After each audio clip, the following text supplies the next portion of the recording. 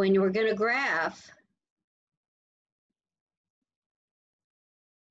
a rational function, first thing you do is always set the denominator equal to 0.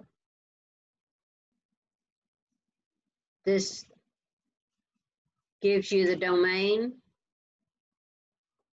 and your vertical asymptotes.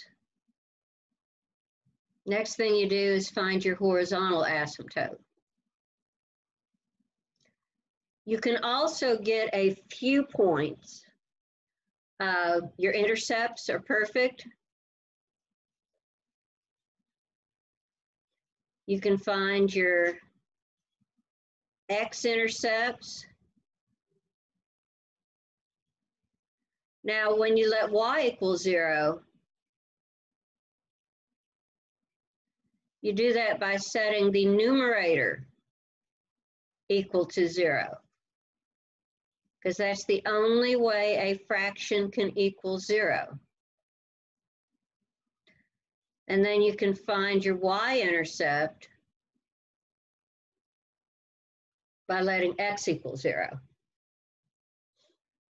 So let's look at an example. Let's say we had f of x equals 6x plus 2 over 3x minus 1. Step 1. When we put 3x minus 1 equals 0,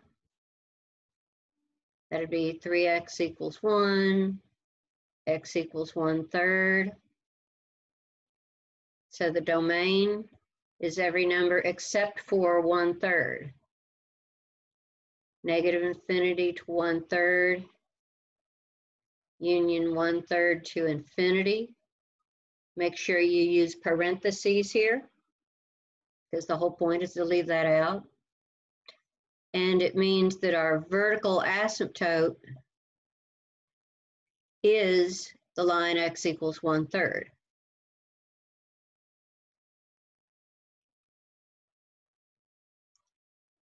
One, two, three. So here's 1/3.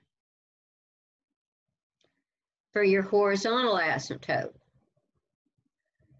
because the degree of the top and the bottom is the same, we use the coefficients. So that's going to be the horizontal line y equals 6 over 3, which is y equals 2. 1, 2. So we've got a vertical asymptote here. Your x-intercept you get by setting the numerator equal to 0. So if we put 6x plus 2 equals 0, subtract the 2 and then divide by 6, is a negative 1/3. So we've got the point back 1/3, 0. So if here's the one, that would be approximately here. And the y-intercept would be where x is 0. If I put 0 in for my x's here, I'm going to get y equals 2 over negative 1.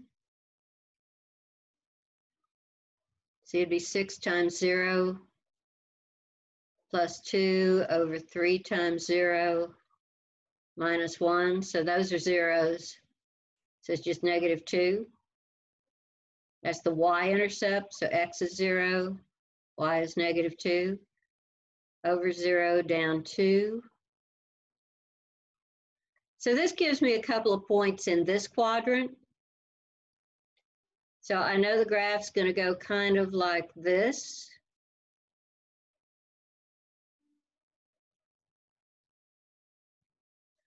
Okay, so if I need to find a point over here, the graph's either going to be up here or down here.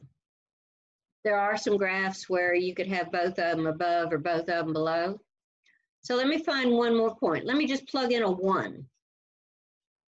Let me get f of 1, just to see what's going on over here. f of 1 would be 6 times 1 plus 2 over 3 times 1 minus 1 would be 6 plus 2 is 8. Over 3 minus 1 is 2 is 4. So the point 1, 4 over 1 up 4 would be over here. So that tells me that this part of the graph is going to be up here.